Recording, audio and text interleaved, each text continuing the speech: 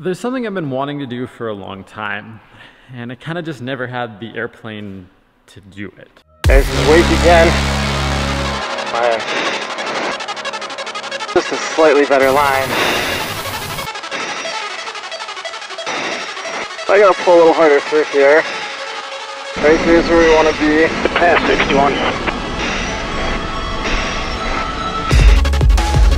The Reno air races are sort of the stuff of legend. You know, it's one of these things every pilot's kind of heard of. Most people don't really know how it works, don't know all about it. It's a lot of people from the West Coast that tend to go to it. And the general public has no idea that the fastest motorsport on the planet even exists. Alpine traffic, Albatross jets back to exiting runway 31 Alpine. 46 uniform to Reno Stead. Today, RTS. We are off to do the coolest thing I have ever done, you guys. I'm so excited. Airspeed's alive. Feels like a slight right crosswind, 80 knots. Looking for 100. There's 90, 100 rotate. 120 gears coming up. Alpine traffic, Albatross jets off runway 31, departing to the southwest Alpine. Okay, that's pretty easy. Direct, and all the way up to 280 right off the bat. What a beautiful day to be alive. If only I had remembered to put my step up. So this year I got the chance to go to Pylon Racing Seminar, PRS, where we learn how to race, get certified to race, figure out what this is all about, and find out who the people are that do this. And it turns out they're basically all former military fighter pilots, test pilots. 39 Lima, are you filming today? I am. Great. I'm out to Reno for the Pylon Racing Seminar. Sounds like fun. Should be. Okay, 3 green, pressure's up.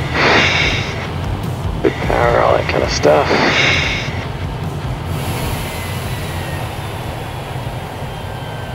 And it's incredible to get to learn from them how to go do this and to get in the cockpit and go fly one of these things, push it to its absolute limits, -4 to +8 Gs, 500 miles an hour over the desert at 50 feet with another airplane 10 feet off your wing doing the same thing. But yeah, anyway. I can't hit 6. Yeah. After all. I know. All right, congratulations. Good flying. It's by far the most intense and most exhilarating thing I've ever done. You just can't describe it.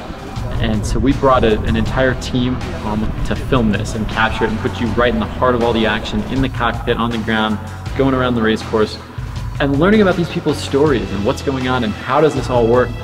What does it mean to race? Why do people do it? Why is it ending? Where's it going?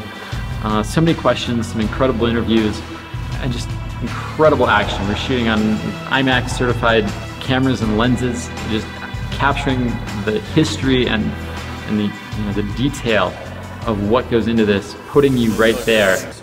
Yeah, after the -4 or just in general? Unlike anybody's ever done before. And so we're making a feature-length documentary. You can pre-order it at mattguthmiller.com/Reno. Here's a little teaser, and I think it's just going to be the most incredible aviation film you guys have ever seen. It is the fastest motorsport in the world. It is kind of this strange beginning to an end. To the fans that are the diehard fans, this is in their blood. It draws a very competitive person. The first official air race they had here was in 1964. And they said, you know, racing was like combat. When it was probably the biggest motorsports event in the nation and the world. There wasn't the internet, so people were either going to a stick and ball game, or they were sprint cars running around a dirt track, or there was air racing. Reno is the only place in the world that this happens. And now Reno's ending. Matt Guthmiller is a world record holder. At 19, he's the youngest pilot ever to circumnavigate the globe, and he did it alone. The rookie is anyone that has not raced in Reno. Yeah, I think I'm probably the youngest guy here. That happens a lot. Here's a young guy. Speed moving through 240, accelerating. Each one of us is looking for every single edge we can have on the person next to us. An eighth of a second can be fatal. It doesn't matter if you're a test pilot, a shuttle astronaut, You go through the same school as everyone else. I remember just sitting there watching planes go around the course and thinking, you know, that's really cool, but I don't want to be down here. I want to be up there flying with them. I mean, I just can't imagine something more exciting than being in the cockpit of one of these airplanes going around that race course at 500 miles an hour. Jet pace 555, cleared on course.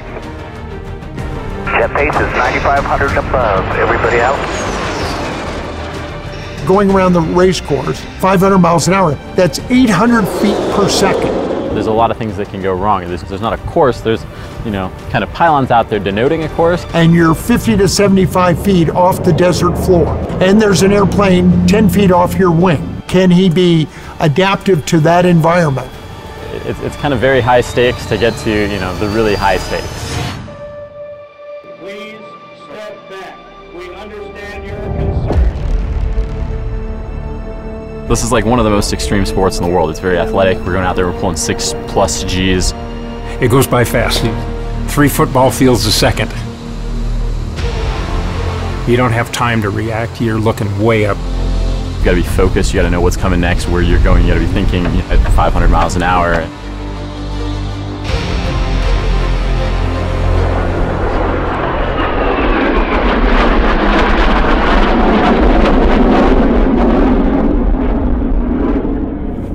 Why do they call it the Valley of Speed?